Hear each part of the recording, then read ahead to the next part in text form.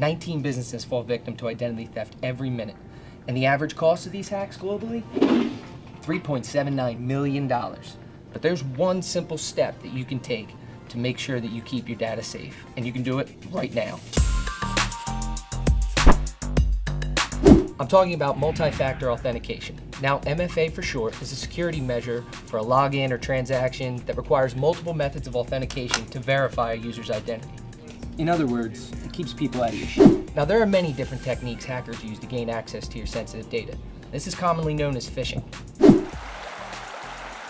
Hackers will bypass and deceive password roadblocks by simply hacking in and pretending to be you. Because let's be honest, your password really isn't that great to begin with. And you're not the first person in the world to add 123 after your dog's name. So how do you stop it? Two-step authentication. Here, let me try to explain it. Whoa, hold on. Come on, man, let me in. No way.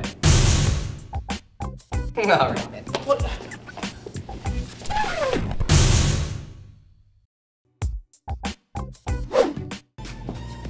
All right. Oh, look at this, a Miles professional right here. He could probably explain this a little bit better. What are you guys talking about?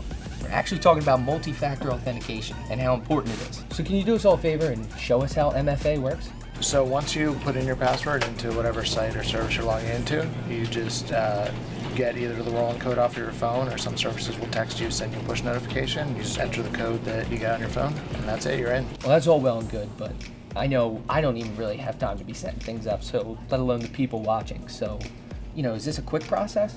So for most services, setting up super simple. You just walk through a couple of steps. It should take you no more than 10-minute stops. It's a one-time setup, and then moving forward, it's just that extra code and you're done. Well, I appreciate that. Thank you very much, Ryan. But this is my show, so if you get off. MFA protects you even if your password is compromised. Passwords are great, but to a hacker, just plain old weak. But that's okay.